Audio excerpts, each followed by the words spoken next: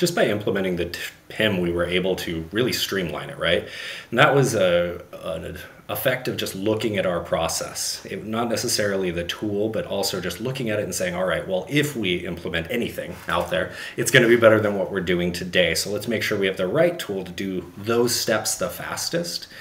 So previously, I mean, to your point, we would have our president, our vice president, the director of e-commerce, our product development team, which would be another two individuals, our operations manager, which would be third, our website individual.